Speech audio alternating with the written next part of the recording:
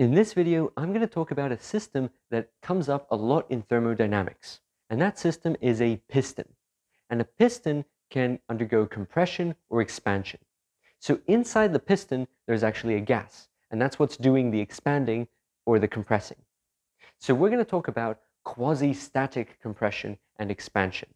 Now, quasi-static means that all the relevant macroscopic quantities are defined throughout the entire duration of the process. So there's no abrupt jumps where the pressure or the temperature or the volume are undefined. That means that if you have a pressure or a volume or a temperature and you assign it to that gas, every point inside that gas has that attribute. It has that quantity associated with it. So it's evenly distributed throughout the entire gas. You can treat the gas as one big clump. So every clump of the gas is identical. Now we know that this isn't actually 100% true, but for macroscopic purposes, this approximation gets us very far.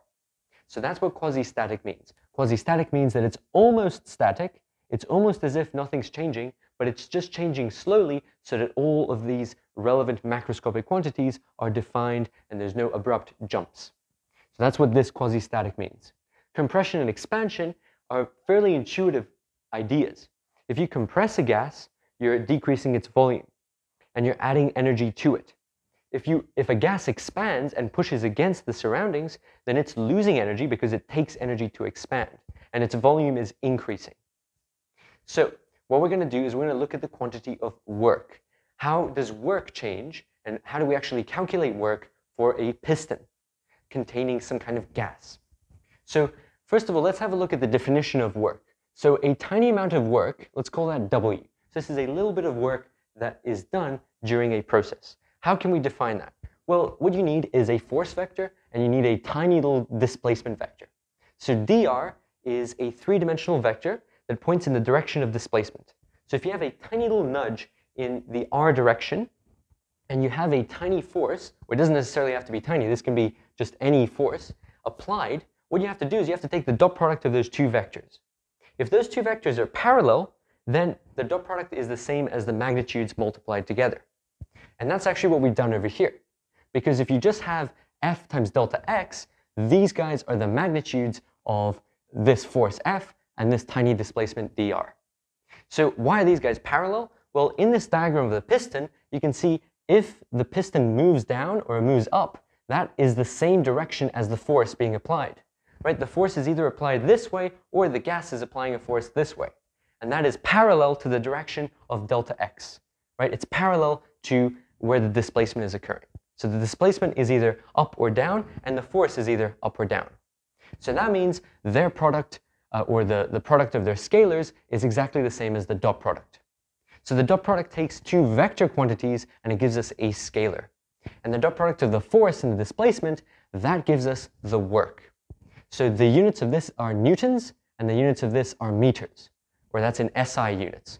This is units of force, this is units of distance, or Newton meters. And Newton meters are the same as joules, and joules are the SI unit for energy. So work is a form of energy. So here we have energy, force, and displacement. So force times displacement gives us work. That's what this means over here. And keep in mind, how can we go from here to here? Well, these guys are both parallel to each other, and that means we can just take their magnitudes and take the product of those magnitudes, and that gives us the work. So why are we concerned with the little dr?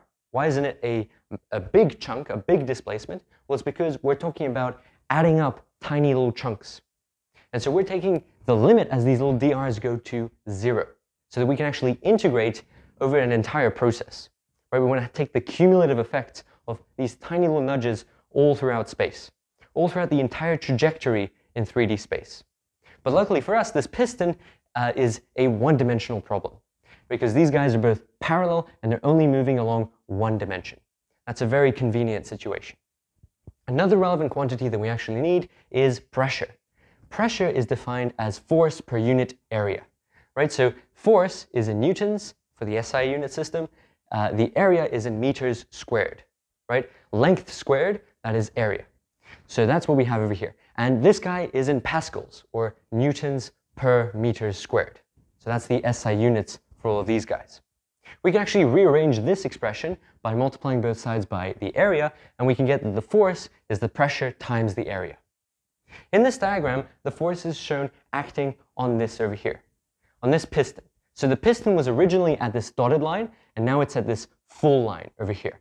So it's moved down a distance delta x. So what you can actually say is that the work done is the product of these two things. It's the force times the delta x. And this specific scenario is for compression. It's being compressed because delta V is going down.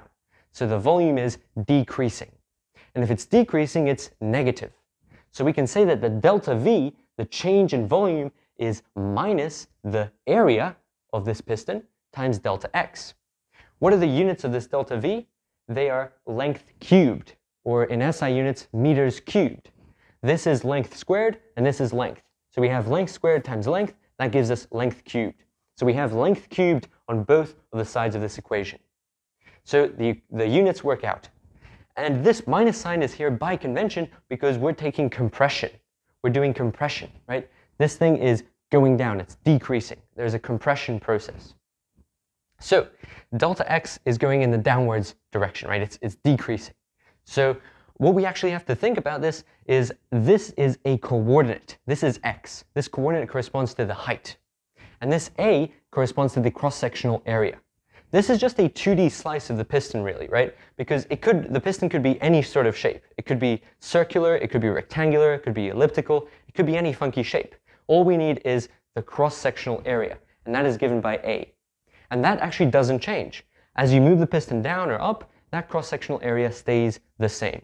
So all you have to do is multiply by the change in height, and that's going to give you the change in volume. So this is not the entire volume that's enclosed here, this is just a tiny little change. So you can think of this over here, all of this is V, or the volume, and this little section over here, this little slice, that is delta V.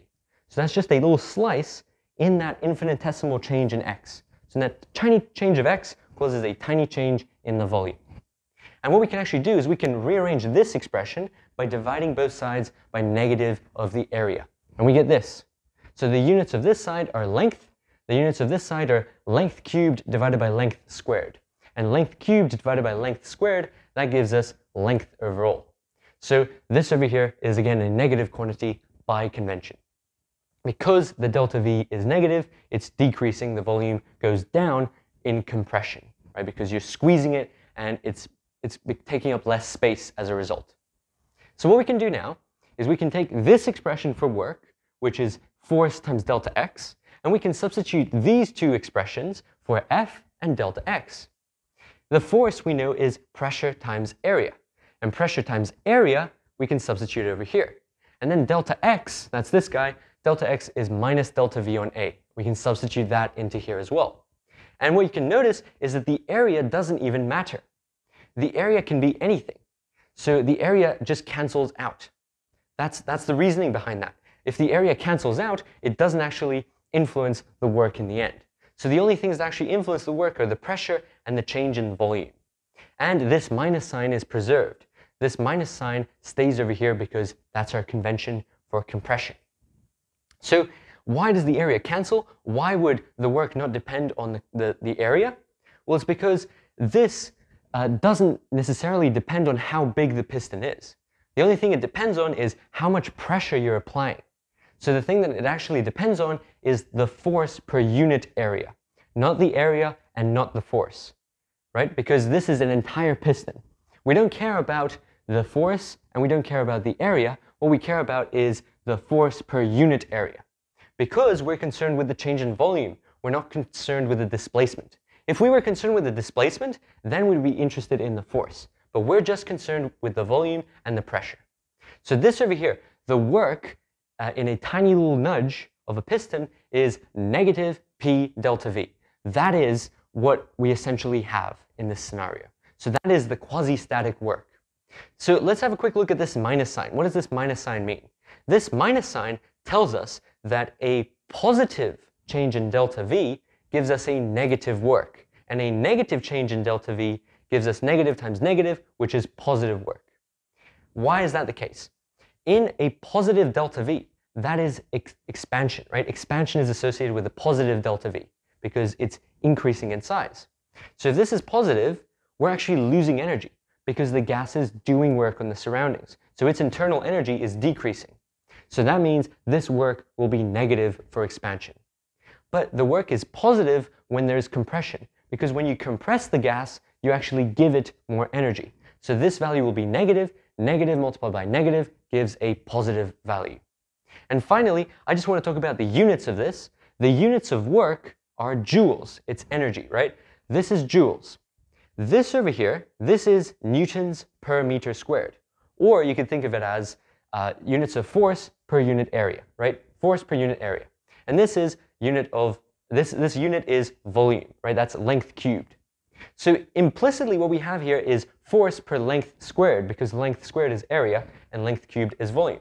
So if you multiply force per length squared by length cubed, it's only going to leave one length, right? Because length cubed over length squared, as we saw up here, just leaves length. So it's a unit of length, which is meters for SI units.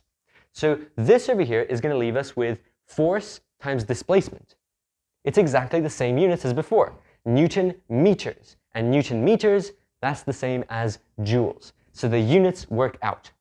So the thing to take away from this video is that the work done in a quasi-static process, that's either compression or expansion, that type of work situation is given by this. A tiny amount of work is due to a tiny change in volume multiplied by the pressure. And we add in a minus sign by convention.